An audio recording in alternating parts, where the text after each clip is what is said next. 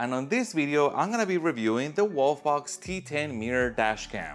Now this dashcam supports 2.5K recording, has GPS capabilities, parking monitor, and parking assistance. So what I want to do, I want to first show you what you get inside of this box, then I'll put it in the car so we can look at the actual features in detail, and then finally I'll show you some actual test drive footage so we can see how well this thing performs both at day and at night. As always, I have placed a link in the description down below for you if you want to get your own Wolfbox T10 Mirror Dashcam. Starting with the dashcam itself, we can see that the screen is a full 10 inches in size. Now, I have previously reviewed Wolfbox G840H Mirror Dashcam, which is a 12-inch dashcam mirror, but some people prefer the smaller size, so I think this is a good option. And you can see on the back that it uses the same mounting mechanism we've seen in the other Wolfbox, which is using the silicone straps. I simply will slide this on top of the existing mirror and we'll attach it with the straps like this, and it'll be quite secure. Now, as far as the front camera, I mentioned that it can record in 2.5K, and I like this pretty little detail where it does this. It slides out, and it does that so we can avoid and get any potential obstacle out of the way.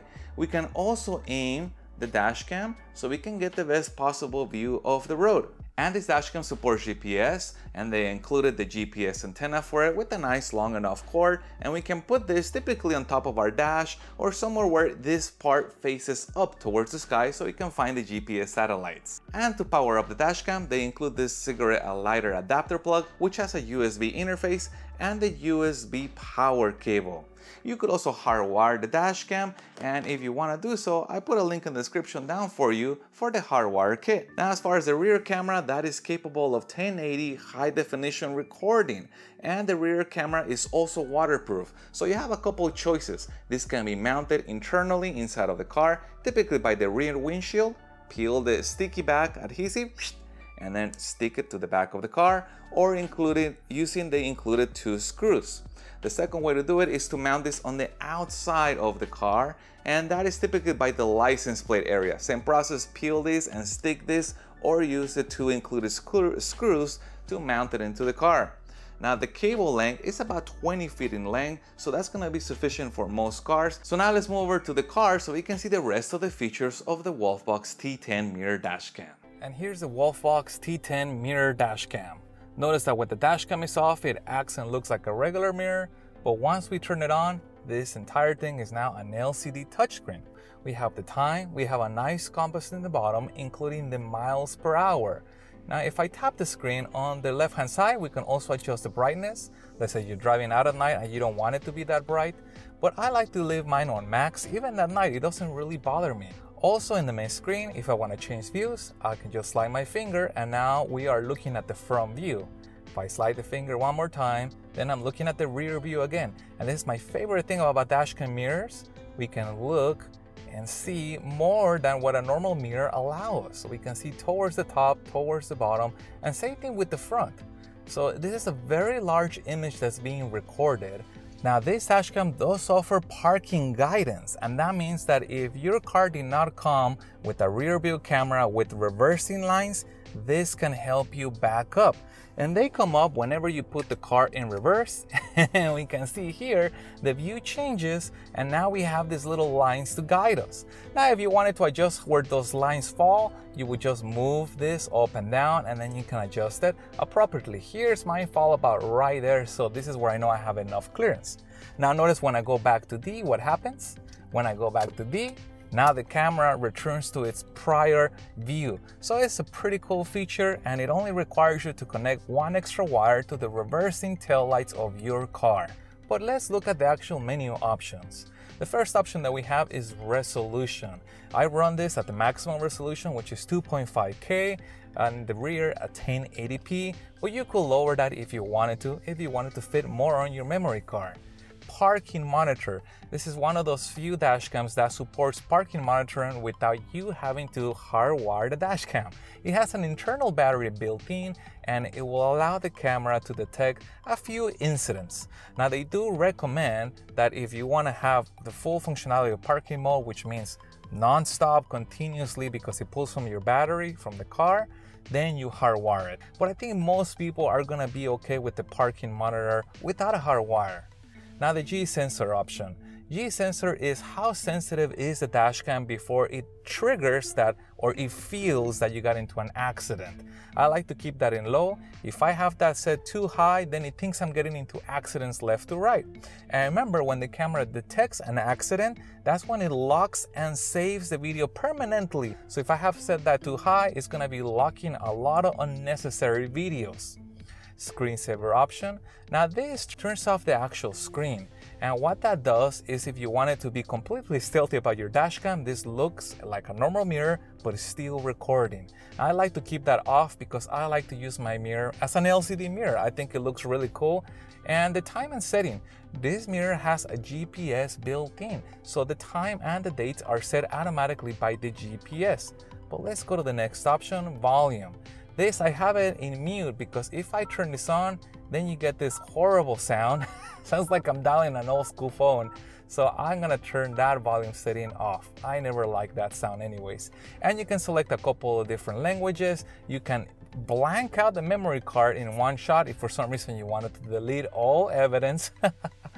And what's interesting is the upside down or rear camera. Now this I have not seen in many dash cams, and that means that the rear camera, if you install this upside down, if you have an RB or if you wanted to place it lower in the car but point it up, then you can invert the rear view on the rear so it looks correctly in the front.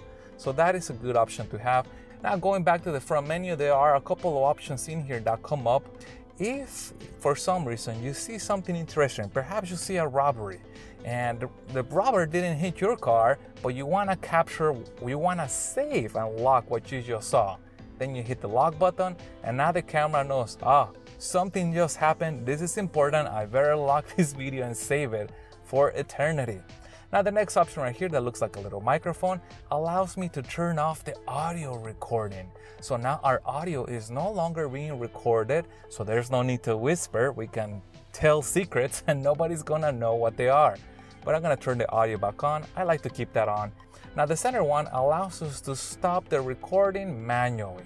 By default, the camera always is gonna turn on and record. That is so you never forget to turn on the recording function, but you can stop it if you wanted to. I'm gonna restart the recording one more time. And the next one that looks like a little camera allows us to take a picture.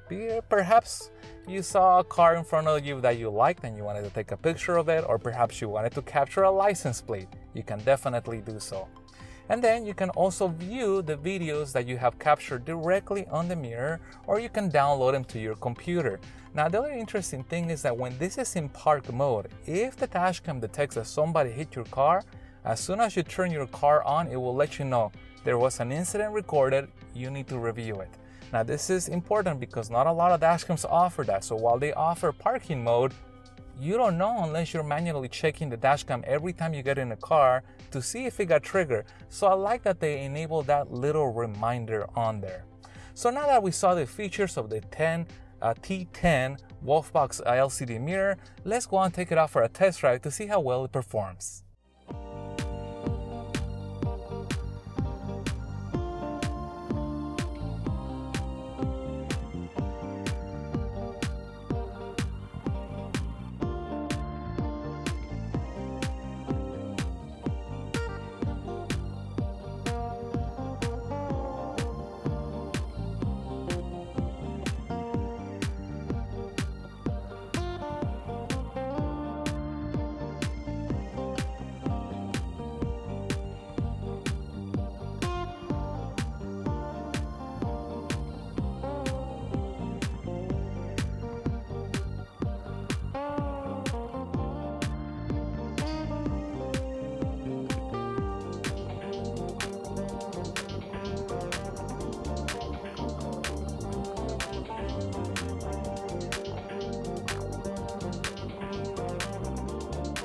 And if you guys have any questions regarding the Wolfbox T10 Mirror Dashcam, please leave that in the comments down below.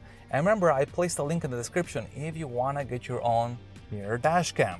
Now the 10-inch size, I think it's really great for people who don't want to have the 12-inch, but also the 12-inch mirror, because it's wider, sometimes can conflict with this. If you don't have enough space to bring it down because you have a 12-inch mirror, now all of a sudden you cannot use your visors. So I think that's where the 10-inch mirror comes into place and really works. Now, if you want to know if you have enough space, it's easy. Just grab a ruler, place it in front of your original mirror, and you'll be able to see if the 12-inch will have clearance for your visors to come down, or if the 10-inch version will work better. Also, the 10-inch offers a very attractive price over a 12-inch, and some people don't like to have a very large mirror, so I think this is a good in-between. Well, I have a lot more dashcam reviews coming up and other cool gadgets for your car, so stay tuned. If you find any part of this video helpful, please hit the thumbs up button to support the channel. Thank you guys for watching, and as always, I'll see you on the next one.